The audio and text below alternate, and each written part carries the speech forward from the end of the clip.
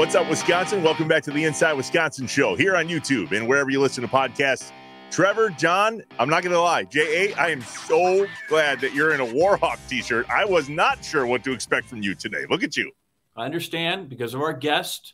Yes. Who coaches at a Midwest university west of the state of Missouri. Yeah. I can understand where you may add some trepidation. And listen, I'm coming to you today, as you see from my lovely background, a hotel room in Arkansas. Yeah.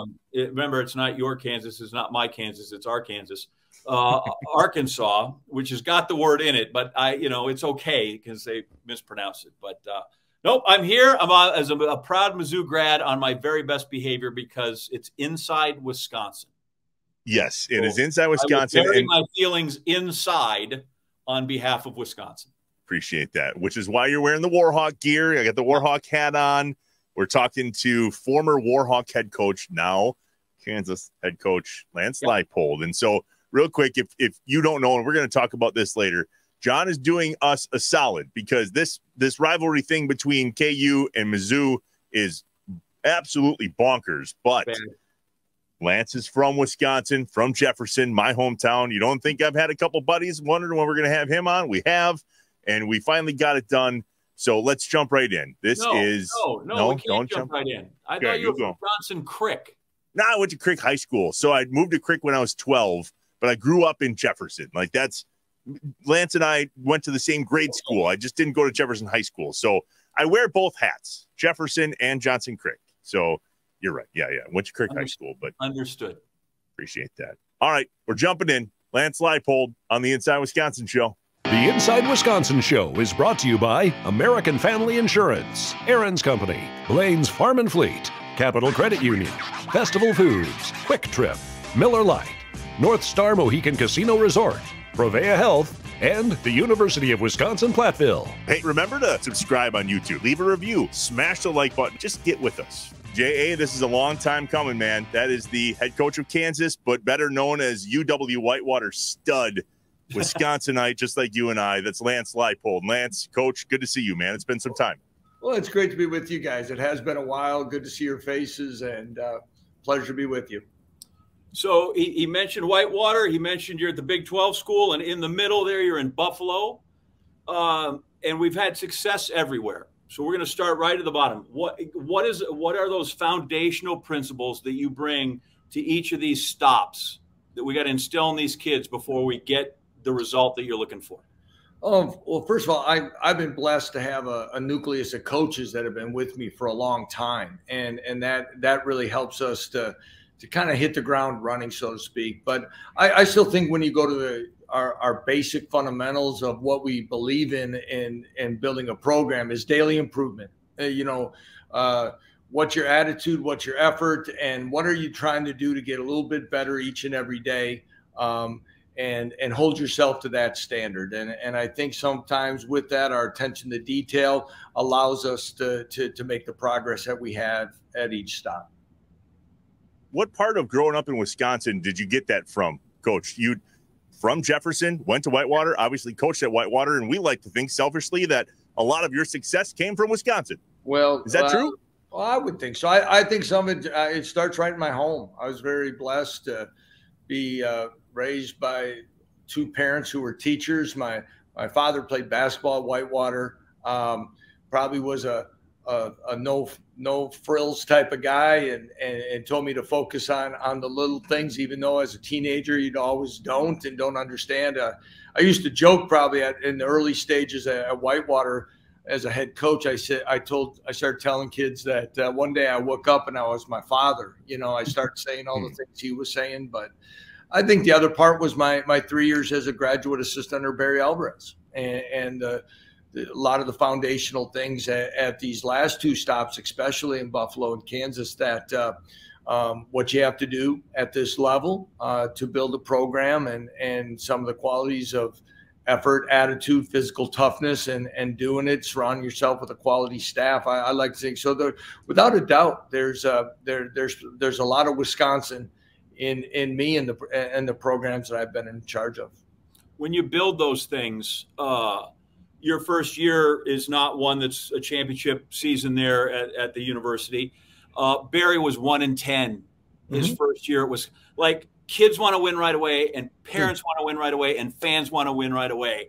How do you make sure that that as they build, that patience is there to that you can see the end, but they would like to see it a lot sooner than you would?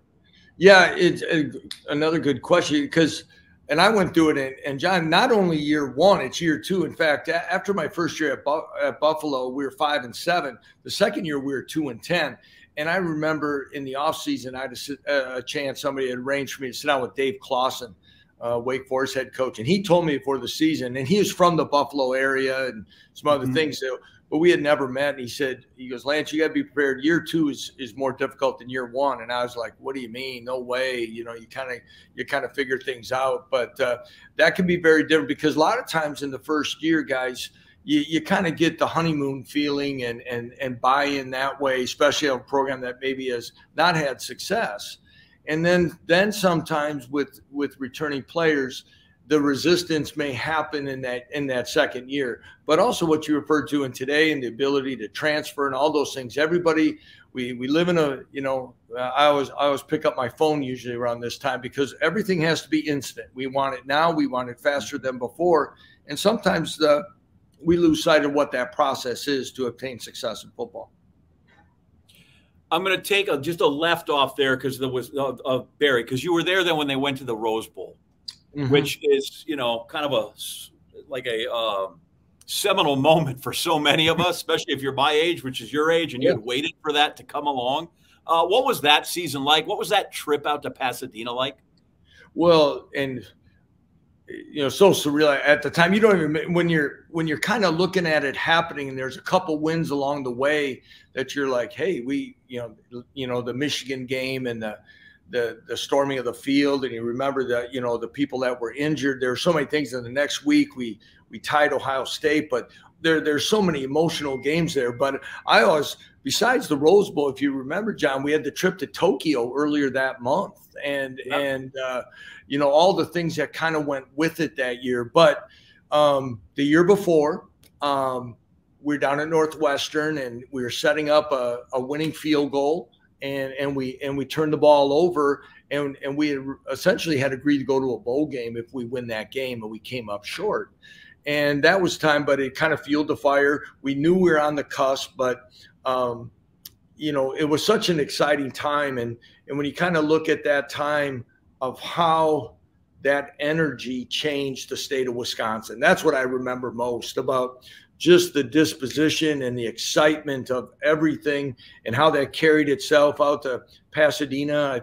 You probably well remember they had the ticket shortage of all the people. The travel, the travel agencies couldn't provide something happened. I mean, all those things were such a story. And for us to end that with a Rose Bowl win was so exciting, and something I'll always remember. Coach Alvarez was literally our first guest 2.5 years ago on Inside Wisconsin. He talked about how it was a sea of red out there. Do you remember how crazy it was just with how well Wisconsin traveled? It was crazy. It was awesome. It was such a sight at even some of the other events. And you're trying to stay in it, and what your responsibilities are for the day and something like that. But as you guys alluded to, being a small town Wisconsin guy, and here it is, playing at Whitewater and doing all those things, and all of a sudden you're looking at it, and here it is, New Year's Day, and you're on a bus, and you kind of see the mountains, and you got the Chips Highway Patrol, whatever, escorting you in, and you roll into the Rose Bowl, and to see all that red and all those fans, and the whole setting, it is truly special. And that's why, Keith Jackson and everybody say what it was, the granddaddy of them all. And it was definitely a special time for Wisconsin football that, to me, really changed the course of that program. So I want to go back to you saying that year two is a little tough, which you proved at Whitewater. Came in, head coach, 07 national championship. Year two, no national championship, man. It must have been a down year. But then 09, 10, 11, 13, and so on, national championship. Coach, my brother played for you, right? He was on that team when you guys won the national championship. That was the time of my life following you around. And then I was in Salem, got this hat out there. Talk about how special it was to be a player at Whitewater, being from Jefferson, and then to come back as the head coach and just have the success you did. Yeah. You know, it's amazing, though, how you say that. We were runner-up, and it was kind of like it was a major letdown, you know. But, right. Yeah, you know, when I first got into coaching, this is kind of one of those when you look at the few times you can look ahead, try to dream and look at stuff. And one day I was in grad school at Whitewater, and I was walking around, and all of a sudden I started to do the math of when Bob Brezowitz took over for Forrest Perkins as a head coach. And then I looked at my age and about the same time, and it kind of hit me at that time, like, you know, just maybe I could be the next head coach here. And then sure enough, you know, and that was about 1988. And sure enough, in 2007, I had the opportunity to replace him, and things had really kind of gone on the uptick. And I lived 13 years in Nebraska during that time. And so I wasn't very close to the program, kind of doing your own thing. But you find out that, you know, things had really been on the uptick, came up short in 2 national championship games. So taking that thing over and having a nucleus coming back, you know, I guess the internal drive was to try to make sure we could get over the hump and give that group of players a national championship and give the university its first. So I have a number of Whitewater questions from a program that I went to collegiately that did not win 46 in a row, which is the first part is when that streak builds, right? You want to win a bunch. At what point does that become a unique streak to this? Almost the kids feel like that's a yoke. You're like, oh my gosh, this just gets heavier and heavier. Yeah. You know, Common Jefferson, when it was like, when we didn't win it in 2008, we only had like 6 seniors on the field. So I kind of look back, and it was kind of shocking. We made it back there and kind of got on a nice roll. And we lost 2 games that year. And I was kind of like, you know, on paper now, we got a chance to be pretty good here for a while. But the internal motivation of, I say, internal program competition really fueled that program. And I think I've tried to take that everywhere I've been. We used it here after we had portal editions, that we're going to create a culture of competition. If you're afraid to compete daily in this program, you're going to have troubles making it. And that's kind of, John, the fuel that it had, that those 3 consecutive undefeated seasons came. And then we took a hit. We had some injuries, and quite honestly, we weren't as talented. And we lost a couple games, but I don't know if it still is. I was told at one time it's one, like maybe the 5th longest win streak in NCAA 4-year football. But I think there was some pressure there at the end that, and I even felt it towards the end of my career there, that anything less than national championships and undefeated seasons were now being looked at as failure. And I didn't really feel that's why I got into coaching, or I didn't feel it was fair to the kids. But at the same time, you got to embrace and enjoy those high expectations and enjoy the ride, so to speak. And the guys that were there before you mentioned Coach Perkins. He was there like 29 years. Yeah. Next guy was 22. You were 8. You were like a short timer. What was the impetus that you decided, though, that, okay, I have either loftier expectations, whatever it was. What was the impetus that you decided, now I'm moving on? Well, John, I'm gonna probably say something I've never said before. I'm gonna say I played for Forrest Perkins for 2 years. Bob Brezowitz was my position coach. Other than my father in my teenage years, I knew Bob as a high school coach, and he's very impactful. And when I interviewed for the job, that question was asked to me about if I was going to be a short term and you know, stay. And I actually said it was my goal, you know, to have 3 coaches in 75 years. And I really thought it was going to be my last job. But as things progressed and things were happening, I felt myself kind of changing on things. And I go back in an area that we really haven't discussed here today is when I left Wisconsin, my first full-time job was at the University of Nebraska, Omaha, Division II school. Again, a rebuilding there. Our first year, we were 1-10. We were 3-8. And then we were 10-2. That was some of my most fulfilling time in my career. I really enjoyed that. And I started to think back to that after about 6 years at Whitewater. And I started looking for that, and I started to, explore jobs at schools that were starting football or were really down. Our son was really young at the time, and when that win streak was broken, he cried more than anyone I saw, and it was concerning to me as a parent, and I even felt myself, is that we need to lose in life sometimes, and we need to embrace the process and the ups and downs and failures, and sometimes finding those jobs that aren't as easy would benefit me in the long run. Then it was really strange. I dropped my son off at school after dropping our daughter off at another school. I had 2 phone calls in an hour's time from 2 completely different people that I know, asking me if I was interested in the University of Buffalo job, which was so strange because in the Mid-American Conference, Buffalo was the furthest east school, never been there, never been to New York, and the opportunity just kind of presented itself. And here we are, all those wins later and 3 jobs later. We'll get to more of that and also go back to our hometown. Lance and I share the same hometown. We have a lot of the same friends. If I don't talk about that, I'm going to get kicked in the face. So we're going to cover that here in a second. Back with more. Lance Leipold on the Inside Wisconsin Show. The Inside Wisconsin Show is brought to you by American Family Insurance, Aaron's Company, Blaine's Farm and Fleet, Capital Credit Union, Festival Foods, Quick Trip, Miller Lite, North Star Mohican Casino Resort, Provea Health, and the University of Wisconsin-Platteville. Hey, remember to subscribe on YouTube, leave a review, smash the like button, just get with us. J.A., my son's football team is officially off and running. He plays 8th grade tackle football, the Fox Valley Saints, Rhodey. We tailgate for these games. We did it as a 7th grader last year. He's 8th grade this year. It's really fun.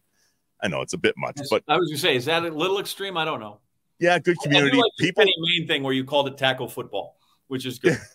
Tackle. Well, that's the thing. Right. Anyway, yes, it is extreme, but it's great community. A lot of the parents get together and grill out and so on. So we have another tailgate coming up this weekend. And I don't know if I've asked you this in the past, so forgive me if I have, but are you a parboil Oktoberfest brat guy from Festival Foods? Like, do you parboil those and then put them on? Or are you a slap the Oktoberfest brat right on the grill and just slow cook it so it doesn't go bonkers? Generally, due to time constraints, I just fire it on the grill, and we go that way. And actually, I don't mind a little hot to get it to sear and pop open. This is true. Yeah, if you don't control the temperature, though, yeah, it goes bonkers. It starts. Well, sure. I'm not looking to make them into charcoal briquettes, that's for sure. Yeah, but yes, whatever which way you do it, you can't go wrong. Head to Festival Foods and look up the amazing amount of different flavors of Oktoberfest brats they have. I think I bought like as many as I could and dumped them on the desk here when we had Mark on. They're all gone. We got to buy some new ones. But when you do it, whether it's midsummer or here in the fall, buy the Oktoberfest brats from Festival Foods. Lots of different flavors that you can choose from. And then you do you. Parboil them if you want. Put them on raw if you want. They're good either way, whether it's a Lambeau tailgate or an 8th grade football. Do you guys yell at the refs? No comment. We are back in between segments with Coach Lance Leipold. Time for today's top 5 list, presented by Wisconsin's leaders in STEM, the University of Wisconsin-Platteville. UW-Platteville offers nationally ranked STEM programs, and its graduates stay in Wisconsin, leading at top companies right here at home. Find out more at uwplatt.edu/engineering. What does STEM stand for, John? Do you know? Science, technology, something math. Engineering, math. Yep. Science, technology, engineering, math. That's cool. And they're leaders in engineering at Platteville, and clearly the STEM program is important to them. So that's cool. Check it out if you are looking. All right, top 5 list time. J.A., what do you got? Ball's in your court again. Well, first off, I know what the J and J school stands for. I don't know if that's journalism. Got it. Technology. So we have Kansas. We have the Kansas coach on. The Packers do not have a wealth of history of KU people involved in the organization, but they have some significant people involved in the history of the Packers. Okay, so these are the top 5 KU Packer sort of connections, players, coaches of significance. Interesting. I like Top it. All right. Again, as I said, it kind of gets to number 5. Do you know who Bucky Scribner is? No. That's really a shame. You should know who your Packer punters were. Okay. But here's the thing. He was drafted in 1983. I thought you might know who he was, since that's when the dawn of time started, and you might know him. No, of course I don't know. Okay, so he was picked in the 6th round. He punted 2 years, was okay, and then they kicked him out. He went and played with the Vikings, and I don't know who they brought in, Don Bracken or somebody. But anyway, so the Bucky Scribner. 4 is Nolan Cromwell. Okay. Is a name you should know. I do. He was a great defensive back for the Rams out of KU. He was probably a better track athlete, sorry about that, at KU than he was a football player, which is saying something, because he was all league both as a defensive back, and he was the offensive player of the year. When he got so good at defensive back, they made him their quarterback. But he coached under Mike Holmgren, and he was the special teams coach, and might have had a year at the receivers during their heyday. He was on the Super Bowl staff, Nolan Cromwell.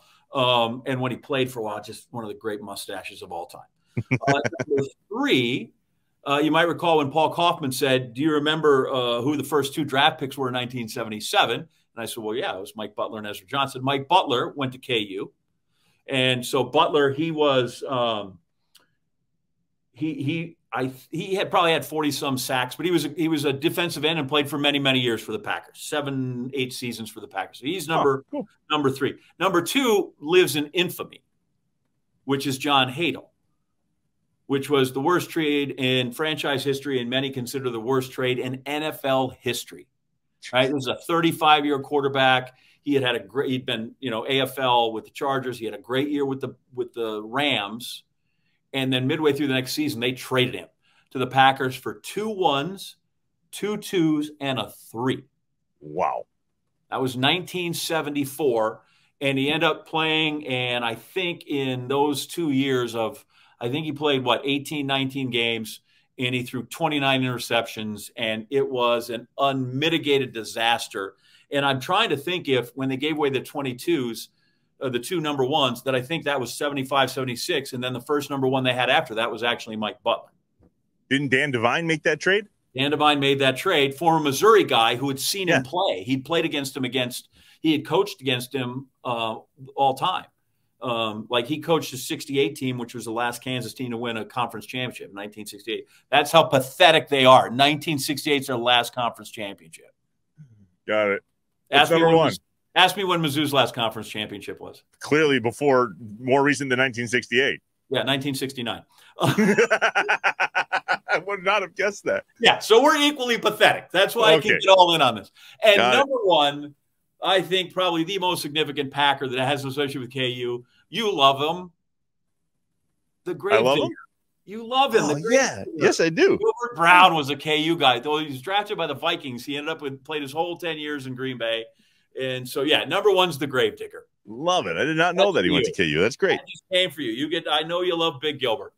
I do. Well, that's a cool list. And it goes back a ways. Sorry, I didn't know the guy from 83. I was 2 months old when he got drafted. Just saying. Yeah, I don't know. Lincoln was president too. You're on the hook. Yeah, good to go.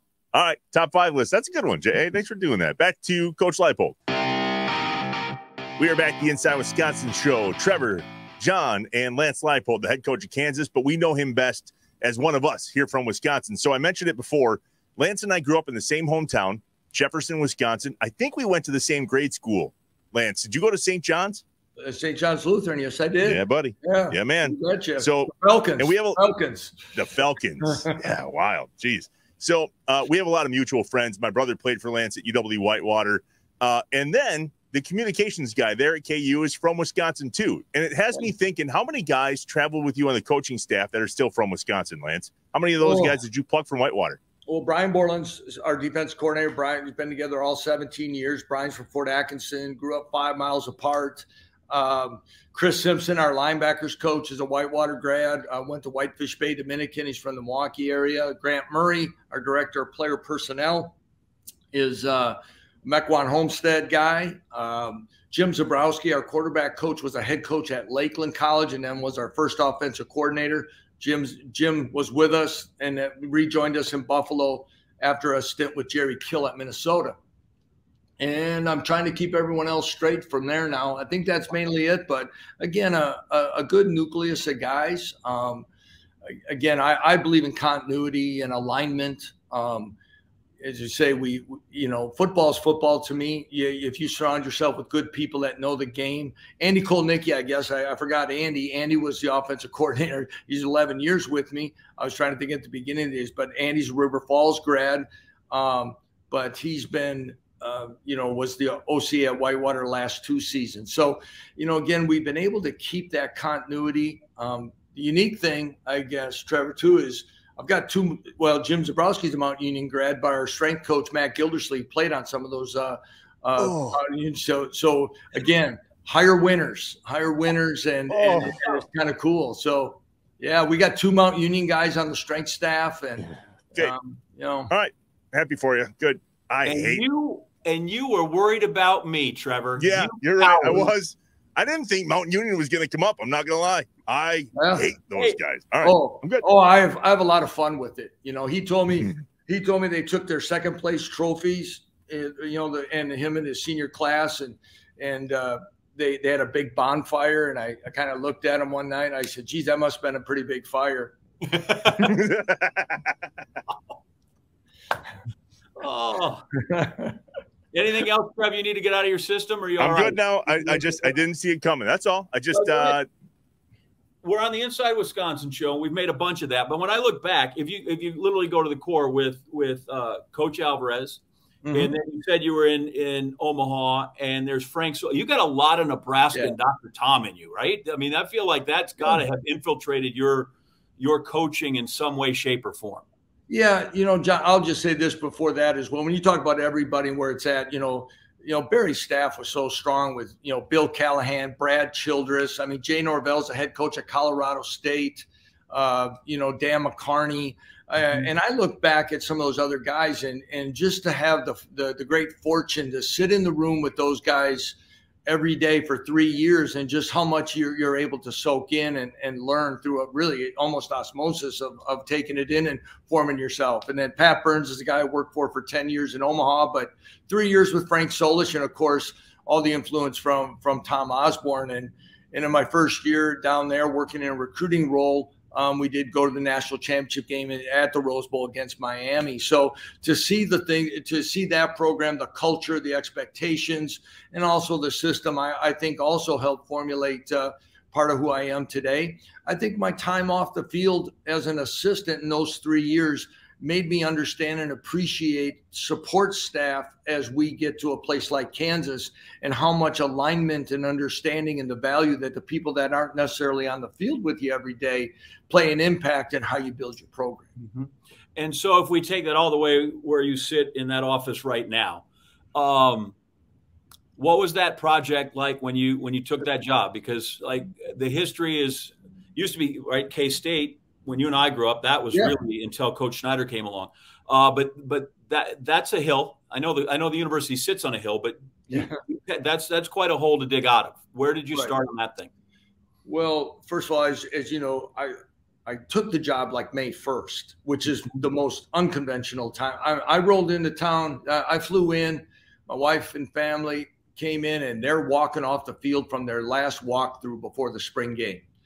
Then on Monday, they're starting to leave town, and I'm trying to meet with everyone, and they're leaving town for 3 weeks, our players, as the semester ends. So very unique. We went into it blind the first year. And again, we're just setting expectations of how we're going to fundamentally go through this, and building relationships, trust, establishing what we're going to do schematically, but also foundationally within the program. And it was unique, and it was tough. And this program had a lot of people leaving, even from the year before. As you said, this program had struggled for 12 plus years. And then, we started to kind of get into a little more of a routine. And we went down to Austin, Texas, and upset a Texas team. And I think that was the shot in the arm of belief that this program and this staff could get it done. And we played well the next 2 weeks and propelled us into last season's 5-0 start and 3 consecutive sellouts, College game day showing up here, and a lot of things now to give us the momentum that we have going heading into this season. And yet last year, the Wisconsin job comes open. And you couldn't help but know that your name was going to get thrown into that mix. I don't need to know if anybody reached out to you or talked to you or whatever the case may be, but there's always that feeling of wanting to get home, right? And your name came up a bunch. As a matter of fact, I have a friend who's a huge K-State fan, and his buddy's a KU fan, and I had that guy completely convinced that you were leaving. It was awesome. I was like, oh, he's gone, man. He's coming home. What is it, though? I mean, there's something about that, right? It's Wisconsin. Yes and no. Okay. Yeah, that's special, and there's times there and things, but, you know, people said the same thing when the Nebraska job opened, and I lived there for 13 years, and my wife's from Omaha. But, you know, I think it goes back to even what John had said earlier. I think a lot of this goes back to Barry Alvarez. And you look at Barry Alvarez and his career and different times. And I remember even talking to him one time about he had a chance and did take advantage to do something special at Wisconsin that hadn't been done. And I look at this stage of my career and where I'm at and what we can do. We have a chance to do something here at Kansas that people don't think can get done. And that's special to me. The other two places, and mainly as you're asking me, Trevor, about Wisconsin, is everything you're doing is trying to reach Barry Alvarez standards, in my estimation, or what Brett Bielema did after that. And here we have a chance to do things that no one thought can get done. And I really cherish that. We're happy here. We really like living here. A lot of the same values as living in Wisconsin, and great people. And this is where we expect to be for until it's over. I worked in Oklahoma for many, many years, and I watched the basketball program there try to build in the shadow of the football program. You're kind of in reverse. Yeah. How do you leverage the success that Bill has in that program and try to, you know, capitalize on that in your spot? Well, first of all, after I accepted the job, before I got on the plane, after I talked to Travis Goff, our athletic director, the next phone call I received was from Bill Self. And that meant a lot. And I think he understands having a successful football program is going to really help this university, and it's going to help him as far as everything. John, I assume you've been to Allen Fieldhouse in your time. It's a special place, and the energy and everything that goes into that is special that you can use in recruiting. And it's something that you want to emulate and try to, you know, transition itself in the David Booth Kansas Memorial Stadium and all those things. So that success, that tradition, that passionate fan base, we can use to our advantage. So we don't have time. I'll just say this. I've been in Allen Fieldhouse twice, and neither time did I make it to the end of the game. Both times I left. Once was of my own accord, and once I was asked to leave. I was a younger man, okay? And the last college track meet I ran in, which was a Big 8 meet, was actually when the track was still in the football stadium. Wow. And now it's off there. That's how old I am.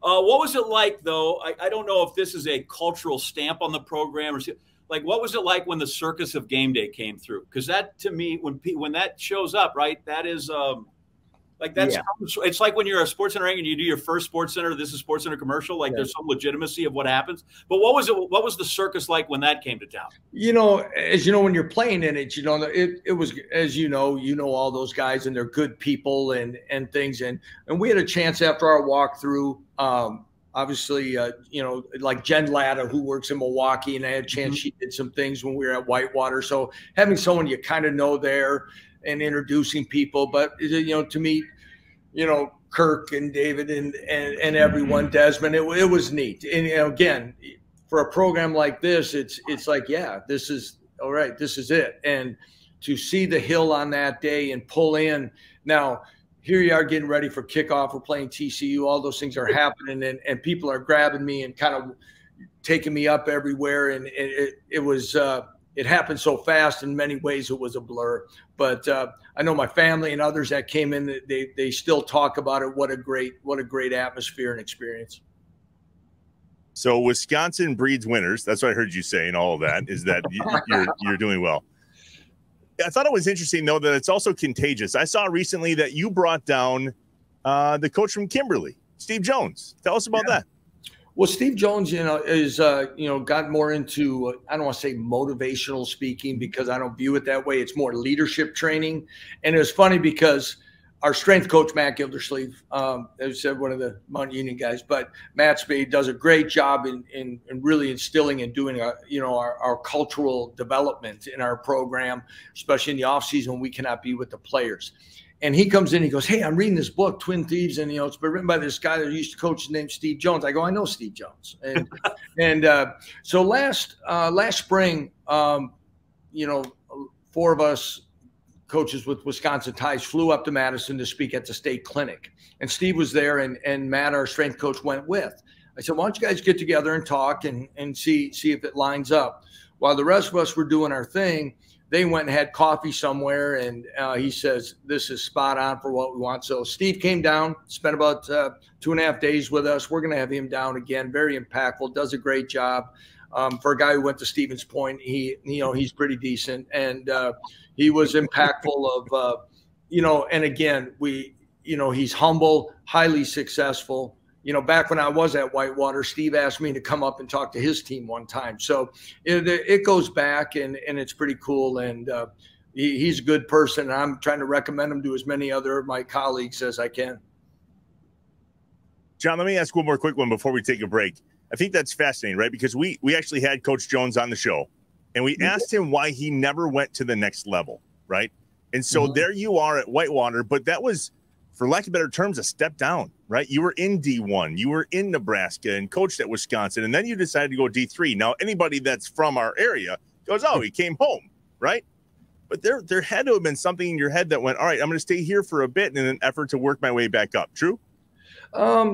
Yes and no. I said this even when I was there. I knew Whitewater based on facilities, resources, locality, recruiting base. I knew after 10 years of coaching Division II, I knew it was better than 80% of the Division II jobs out there.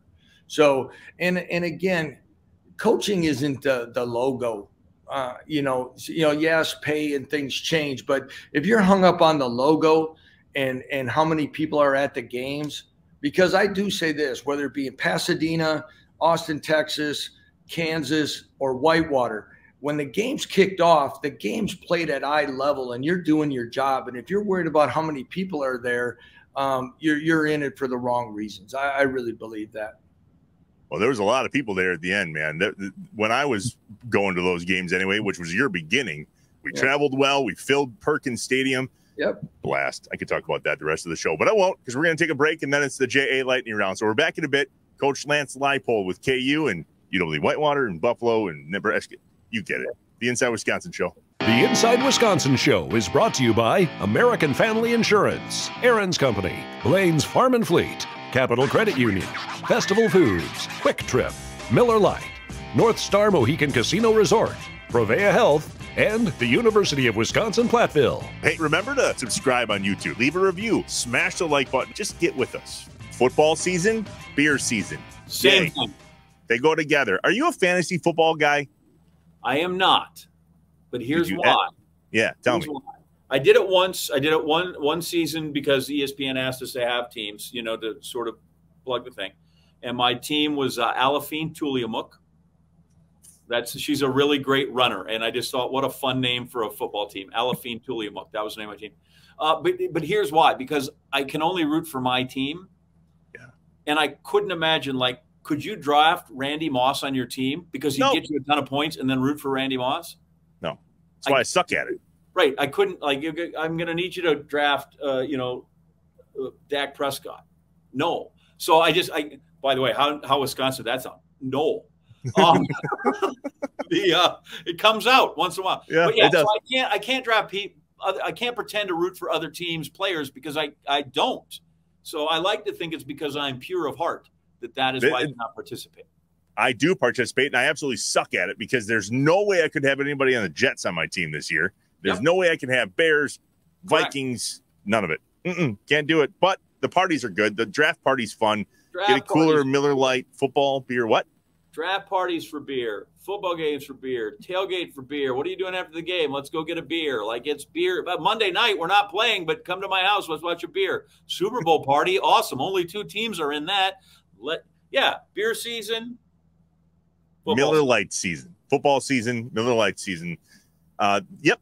Have Miller Lite. We'll travel. You tell me where we're going. Make it Miller time all season long. Get Miller Lite delivered right to your door. Visit MillerLite.com/Inside Wisconsin, or you can find it pretty much anywhere that sells beer. Celebrate responsibly. Miller Brewing Company, Milwaukee, Wisconsin, 96 calories and 3.2 carbs per 12 ounces.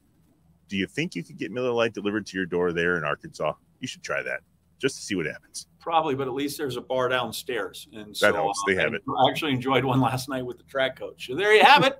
We were doing that. By the way, so I don't do fantasy football. I do an NCAA bracket. And I never win that, though, because I always pick KU to lose in the first round. Yeah, that's also or none. Never mattered. Never. Always. Didn't work out the last years. We're back. The final segment with Coach Lance Leipold, Trevor John, wardrobe change. We'll get to that. 2 quick ones from me. Number 1, we talked about Tim Keene and Duck Sizer. Those are our buddies that we share back from Jefferson amongst a whole bunch of others. There was this thing called Air Jefferson back in your high school days. Who was the best player on that football team? Air Jefferson. Oh, wow. Geez, all my friends are going to be mad. I'm going to go with wide receiver Todd Lindsay. Yeah, you're right. Your friends are going to be mad. You probably should have chosen yourself, to be honest. Let's be real. You mentioned it earlier, last one, then the lightning round. There's something about home. You mentioned Margaritas when we were off the air. That's where Tim is up here in Green Bay. You mentioned Wadel's Hamburger Stand. When you come back to Wisconsin, whether it's Madison or Green Bay or back home in Jefferson, what's the one spot you got to go to? Oh, boy. You know, it used to be, I'll just say this, back when it used to be Summerfest, to be quite honest. And if we get back there, just because then you get to hit a lot of different things and see people. Boy, I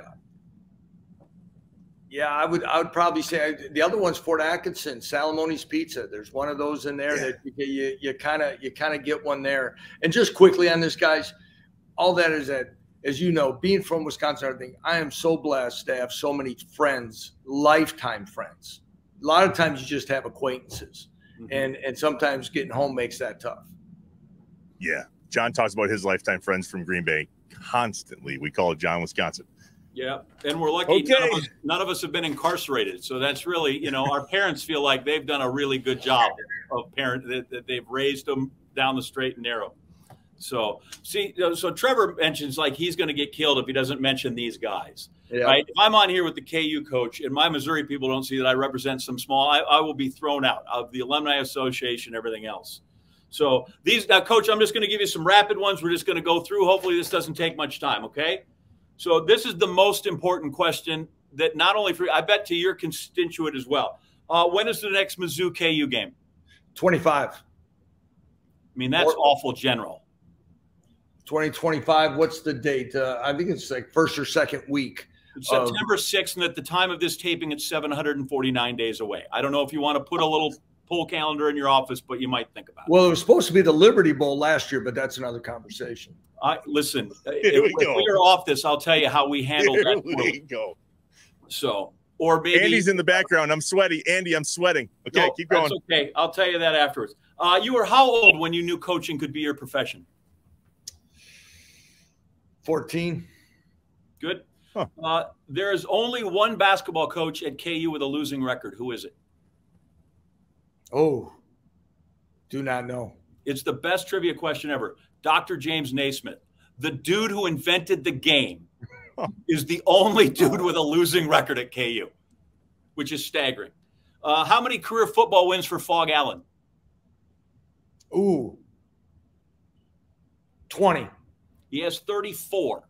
Not bad. Okay. 746, yeah. Name the coach that was at Buffalo and KU before you. Turner Gill. Turner Gill, excellent. Favorite Packer growing up? John Brockington. Recently passed away. Shame. Love 42.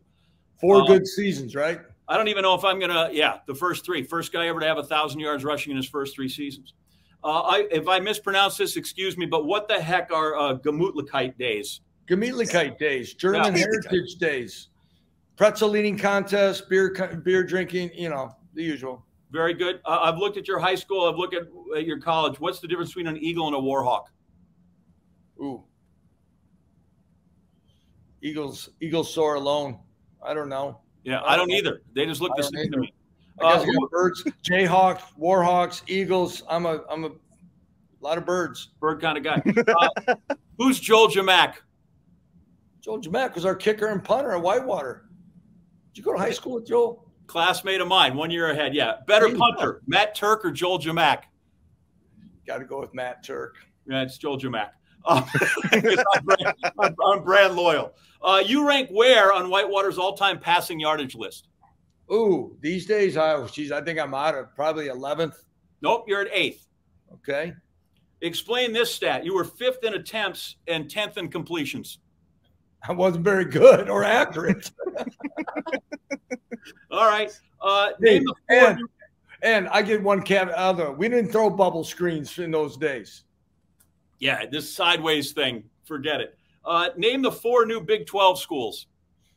Arizona State. Oh, no, I got to go. Which ones now? The most recent? The ones that will be on your schedule this year. BYU, Cincinnati, UCF, and Houston. Okay. Now, I mean 4 Rock Valley Conference schools. Beloit Turner, Orfordville, Parkview, Broadhead, excellent, and Milton. Oh. He just keeps going. And now this is the second most important question. And if your AD's there, he can help you out. Which team won the 1960 Mizzou KU game? KU. Maybe on the scoreboard, but in the record book, that is a forfeit, and thus Missouri has the most career wins in that series.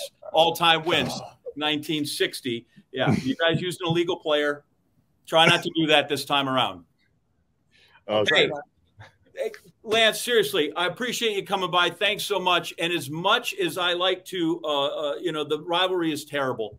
A few years ago at the Walter Camp Awards, Coach Mangino was the coach of the year in 2007. And I came out there and I said, part of the vitriol between the two schools is that for so long it was the difference between having a 4-win season and a 5-win season, or a 3-win and a 4-win.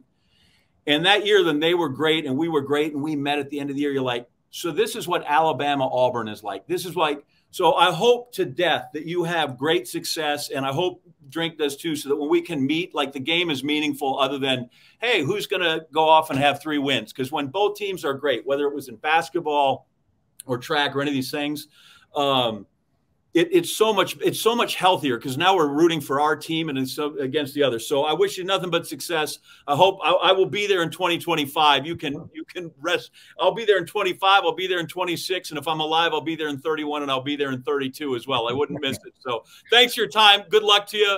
Hope all is well. And I hope to see game day again, and say hi to Coach Sell for me when you get a minute. Will do. Thanks, guys. That was a lot of fun.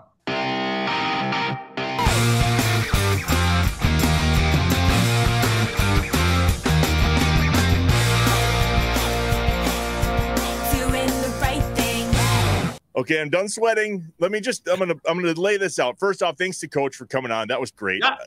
Excellent. John, you have not shied away from the rivalry that is KU and Mizzou. You did me and Wisconsin a favor there, so thank you for doing that. I appreciate it. And I did notice this. Listen, you misbehaved. You got all out of whack because of Mount Union. I did. You're like, I love that. You're like, oh, you were scared of me, huh? Yeah, well. I did notice that you didn't say the name of the university Coach works for a single time, not once. No, Big 12 school. Whatever you want. By the way, I don't know if you knew this. I don't want to get too into grammar and correct people, but you do know why you don't ever capitalize the word Kansas, correct? No, but go for it. Because it is not a proper name nor a proper place. Okay. And thus you never have to capitalize it. Ugh. I am grateful that you saved all of this for when Coach was no longer on the call. Anyway, no. Listen, I don't mean to put you in bad spots. I've told you this off the air. That's difficult. You are involved with Missouri's recruiting, and you're obviously an alum, and the passion. And I was saying this to Amanda before we jumped on this call. I don't think we here in Wisconsin, whether it's Whitewater and Mount Union or Wisconsin and Minnesota or the Brewers and the Cubs, there is nothing comparable to this Mizzou-Kansas thing. So thank you. That's my way of saying things. Yeah, it goes back a ways.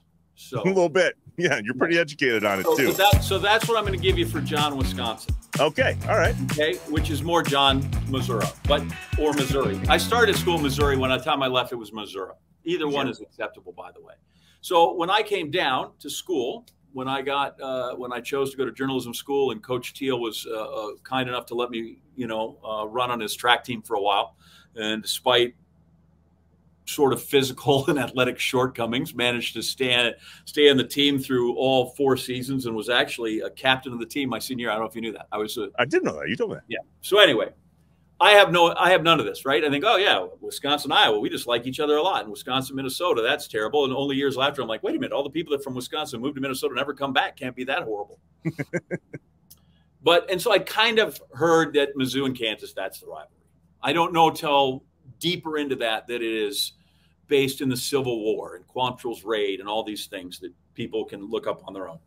But we go to our first Big 8 conference meet. And my coach, Bob Teal, who will turn 100 this year in September, and Coach Teal went to the university, coached at the university from Missouri, the whole thing. He's indoctrinated. Coach Teal is the most Southern gentleman that you will ever meet. Still dressed up, wore a hat for track meets. Don't know that I've ever seen Coach say anything more than "dad gum." He did not talk a lot, and so when he did, you listened really hard. And he had homespun advice that used to be like, "Listen, the more you can do, the more you can do." You're like, well, that's corny. And then as you get older, you're like, no, that's actually true. So we're in this my first meet, and I am like the 25th guy on a 25-man traveling squad as a freshman, and now we have our team meeting the night before, and he's saying, here's the progressions. We're going to open the high jump at 6'8.5". And I'm like, holy crap, we're opening higher than my high school PR. I'm going to have to jump that on the first try. Man. And so we go through this, and he goes, and then coach, we took the coach's vote, and men, they picked us 7th in the Big 8. There weren't 12, there weren't 14, there weren't 16, whatever. He goes, we're 7th. And he stood in front of us, and he goes, and I know everybody in this room. I know what we are. I know what we can run. I know what we're capable. And if we go out and do our best, we will be in the top half of this field. Don't worry. But he said, I'll tell you this, man. If we're 7th, and he kind of started to pause and get red and get emotional. And he said, if we're 7th, I don't care if we're 7th as long as 8th place. And now and finally, he just goes, men, I would rather spit than be a Jayhawk. Oh, and we all but about ran out of the room. Like, it's 11 at night, and we're like, let's go. We're in Nebraska. Where's the Devaney Center? Let's go. We are ready to go right now. And so that was really my indoctrination. Here's this guy, just literally the classiest human being I know, and the best man I've ever met aside from my own father. And yeah, I would rather spit than be a Jayhawk. And he said it. And that's how you got introduced right there. And we finished 2nd. And I take it. We were runner-up to Iowa State. Wow. But we beat Nebraska, who was supposed to be better than us. We beat all these teams. KU at that time was not supposed to be better than us. K-State would have been good. But, yeah, so we went out and we finished 2nd. And then after that, by that time, there were basketball games, and you'd go through the whole thing. And then I was fully indoctrinated. But it took Coach Teal to tell me that he would rather spit than be – and to this day, right, if you can cuss out people, right? That's where I'll drop F-bombs and show you how much I hate this. Like, I just think I'd rather spit than be a Jayhawk. And I'm like, that's as fierce a thing as I could ever say about that from Coach Teal. So, I am proud that that I will be there with a bunch of my old teammates and guys that ran for him over the 20 years he was the coach. And we'll be there to see him for his 100th birthday, which will be really an amazing. That's really cool. Yeah, that's cool. And it's just this whole rivalry thing from that point on now, it is what it is. I mean, you guys have listen, and they'll probably watch this to see how we did, and that's great. And we are thankful for Leipold and all that stuff. But I just like those people with the passion of the 10,000 Suns. And that's why I got sweaty, because I've never had anybody hate anything like 10,000 Suns. And so when you sent me that text, I'm like, oh, all right, I'm good. We're good. We're going to be fine. It's all good. And it was. Yeah. It really was. That was a great interview with Coach Leipold, and reminiscing about Whitewater and just his time both in Wisconsin and Nebraska and back at Whitewater. Well, he's just uber successful that he's carried on from Whitewater. And it is my fear that they're going to be too good. right? Part of being a Mizzou fan is to be completely insecure in everything, right? You take as much joy in a Kansas loss as you do in your own win. But when we're taping this, as I said, 749 days to that game, and I'm praying he finds a new job in 749 days. Somebody hopefully will offer him one of those, you know, $6 million a year SEC buy. I don't care where it is, Mississippi State, Vandy, Ole Miss, whatever. I'd rather not. You know, plus in the end, then people are going to go, Wisconsin, you know, they got him like, yeah, and he's likable. And then they're going to go, well, why don't you go sit somewhere else? If that's the kind of, that kind of disappointing, let me know. Oh, man. Well, it was Wisconsin through and through. A whole bunch of coaches, obviously, with them. Andy, the communications guy, thanks for setting this up. He's from Watoma. And, of course, Lance Leipold, a Jefferson grad, and we know him best from Whitewater, man.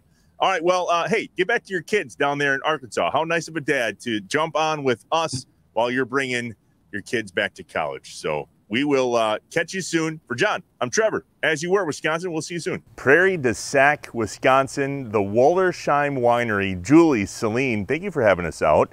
We are standing in the courtyard. Is that fair? I'm going to learn a lot of wine words today and maybe a few distilling words. Farmers, brewers, hunters, packers, badgers, cheeseheads, neighbors. No matter what name we go by, we are bound together by our roots. These are the people, the stories, and the statriotism from inside Wisconsin. Welcome to Deeper Roots with Blaine's Farm and Fleet. So the winery itself and this grounds is old, well before you and your families got here. Property was started as a winery in the 1840s. Vineyards were planted here on the hillsides. Wine was made in the cave on the hillside. So there were really three different families here. So the first family was Augustin Haradzi. So he was a Hungarian immigrant. He saw these hillsides overlooking the Wisconsin River and thought it was a great place to grow grapevines. So that's what he did for a couple of years. Julie, it's a little echoey. Hello, where are we? We are in the hillside cave, the first structure built on the property. Literally the first one back in the 1860s, most likely. Yes, 1850s. the back portion is hand hewn out of the sandstone. So you can kind of see it's chiseled out. And so that first part was for aging wine. And then the middle part of the cave where it's kind of the Jordan arch, we're not quite sure when that part was built, but this later part was built and used as a house for a winter before the regular house was built. What was it about their Hungarian history that made them go, oh yeah, we can do this here? When Augustin Haradzi saw the hillside here overlooking the Wisconsin River, it reminded him of his homeland. You know, with the rivers and there is a little bit of a microclimate, keeps it a little bit milder. The hope was, you know, with the great sun exposure, with the steep hillsides, that this would be a good place to grow grapes. Then he got to know Wisconsin winters, decided it was pretty cold, and he followed the gold rush on 1849 to look for gold. So wine in America, when everybody thinks of Napa Valley, it actually started in Wisconsin. Yeah. Augustin Haradzi was known for planting the first hops in Wisconsin too. Wine and beer all started from this cat right here on your property? Wow, I love you people so much. And then what happened thereafter? He sold the property to his right-hand man, Peter Kale. Peter Kale was a German family. He built the house, the winery here as a winery. They made wine here for 2 generations. That second generation, they also made brandy to fortify the wine. Probably the first brandy in Wisconsin, let's be honest. That's what the records say. Is it really? 1876. It's their fault that we are the old-fashioned capital of the world. Maybe. Then the third and fourth didn't make wine after the vineyards all froze out. Then the property was just kind of converted to dairy farming. All the wine barrels were sold during Prohibition. 1972, my parents bought the property and started it out as a winery again. So there's a tipping point here where your parents, in the early 1980s, 83, 84, wanted to bring somebody here to be a winemaker, yes? Must have been a good-looking young man, Julie, because that's your husband today, yes? Philippe came over from France, yes? And his job was to be the winemaker. This is your parents' idea, yes? Yep. And then he meets you. Yep. Like we say, then the rest is history. And the rest is history, yeah. Philippe, when you came here in 1984, did you ever think that this would all be yours someday? No, actually, I didn't even know where Wisconsin was. I had to look on a map. Growing grape, I couldn't believe. My goal was to go to California and Australia. And well, guess what? I ended up here in Madison, Wisconsin. I couldn't believe wine was being made, and then I fell in love. With Julie? Yes. Yeah. That's a funny story. Everywhere there's history about this, they constantly remind you that you fell in love with the farmer's daughter. Absolutely, all the time. That's about as Wisconsin as it gets, man. You fit in perfectly. That's okay. You know, it's a great story. It wasn't easy at the beginning, you know, different culture, different food. And on top of that, we didn't have any money. So it was rough and tough until this little wine came along, and that just turned everything around. This is the one that essentially saved the business. Is that fair? Yes, absolutely. 1988, I came up with this wine called Prairie Fumée.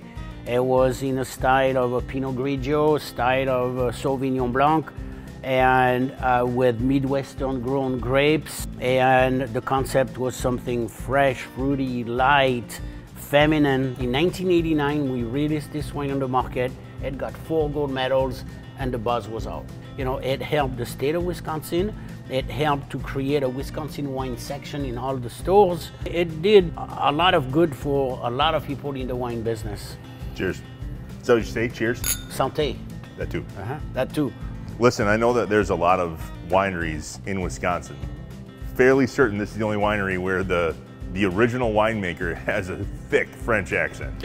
You got it. You're right. It's the French accent, and passing on the knowledge to Celine, French winemaking, French ability to taste, and she has it. Very proud to have her with me. The future of the business is insured, so I can go and play. So you two are the ones that operate today, but your daughter Celine and her family are obviously here on the grounds. Talk to us about what it means now. This is 3rd generation. That's really fulfilling for us because, you know, all the hard work that we put into this property over decades, you know, knowing that it'll be carried on by the next generation. Celine, good thing you like wine. I do. Because, I mean, let's be honest, it's not for everybody's palate. It's not. But it's in your blood. It is definitely in my blood. It took me all of like 26 years to even drink a beer. Oh? That's how much wine is in my blood. And now you have a distillery. Talk about when that started. Yeah, that started in 2010. So in 2009, Mom and a few other distillers in the state got the laws changed to allow wineries to distill, because before that, we weren't allowed to do any distillation. And my husband was kind of joking, you know, oh, it'd be really fun, like Wisconsin brandy's great, but a Wisconsin bourbon would be way better, right? Because he grew up drinking bourbon with his family. We were able to expand into some botanical spirits and then a lot of whiskeys. We expanded into another building. I can't wait to see that building. This is as family as it gets. Absolutely. This is Tom. Tom is married to Celine. The idea of distilling is fairly new here, right? There were some law changes and then you guys really jumped in cannonball style. We began distilling Cocard brandy, which is our like all Wisconsin take on a cognac. We had our first product release in 2013 of Cocard brandy, and we basically sold out in about 6 hours. So the 2 Mile is going to be, well, it's 90 proof. It's got a sweeter profile with a little bit of rye backbone to give it some spice and some like herbal notes, but it's not too overpowering. The family side of this whole thing is just incredible. As a family and being independently family owned, we don't chase trends, you know, we make things we like. That's really the business model. How many different kinds of grapes do you have on the property? We have 6 different varieties. And then in the spirit of experimentation, just like my grandpa always did, we have a little experimental field where we try in new varieties to see how they would do on our site in comparison to all the other varieties that we've had. What type are we about to sample? This is Maréchal Foch. This is one of the first grapevines that worked for my grandpa here. An older variety of French-American grapes. What will I experience as we try these? They're super sweet. The skins are a little thicker and there's seeds in the middle, unlike a table grape. They're a lot more intense. Does your best-selling wine come from that grape? Our Keystone wine, our flagship wine, our Domaine Reserve comes from that. We'll actually taste that out of the barrel, you and I later. Out of the barrel? Out of the barrel. Let's go there. This is the cellar. So we're underground. 3 of the walls are underground. The walls are about 2 feet thick, so it stays cool and humid all year round. How old is this cellar? This was built in the 1850s, this portion. It took them 10 years to complete this whole building. Shh, We're gonna come, yeah. So That's now cool. we should be really quiet. What are we about to taste? We are about to taste Domaine Reserve.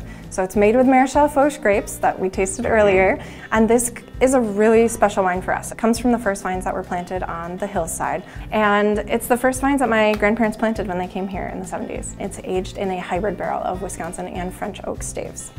So I'm gonna pull the bung. Got it. What is the piece called that you are about to serve the wine on? This is called the wine thief. Thief? I am thieving it out of the barrel, I like yeah. that. So I'll Stealing. have you hold your glass right up next to mine. So the trick is to be the one with the thief, because if you're serving a whole bunch of people, you always get the most wine at the end. So what are we experiencing out of the barrel that we wouldn't experience out of the bottle?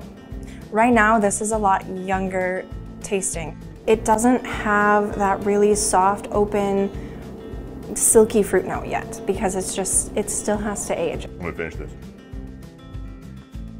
What does it mean to you that now you're the third generation winemaker here? You're not doing it for yourself, you're doing it for the next generation. You're doing it for the legacy that's been left for you and the legacy that you want to leave to the next generation or the next few. And so I think for us, that's been something really special in our family. That was fun. The tour, the tastings, the scenery, and your story. It's awesome. Thank you so much for having us out. It was a blast. Thank you so much for sharing our story. You can have all the signage you want, but somebody along the way is like, ding. Not gonna get chased out here. All right. They're a lot more intense. Sweet. More than one thing, eh? This is the cork. Yep, right? It's called the bung. The bung? Yeah. Trevor, be a mature adult. You may have to duck. May have to duck. Got it. Really good. Caught me a bit there. Is there a napping pod here by chance? Big fan. Will it shine?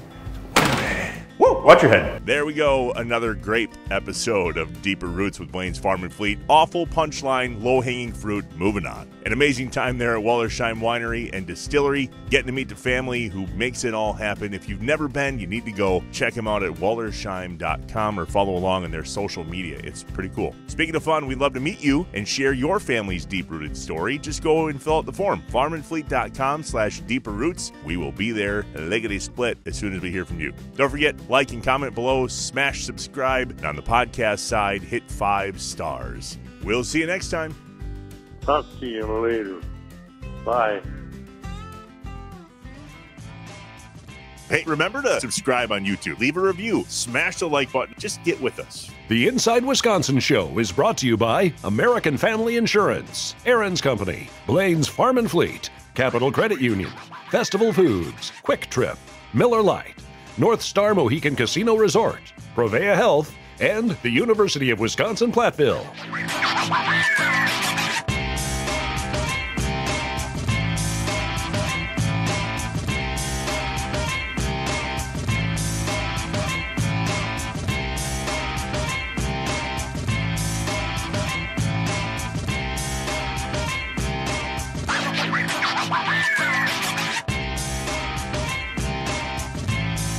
Shut up and sit down.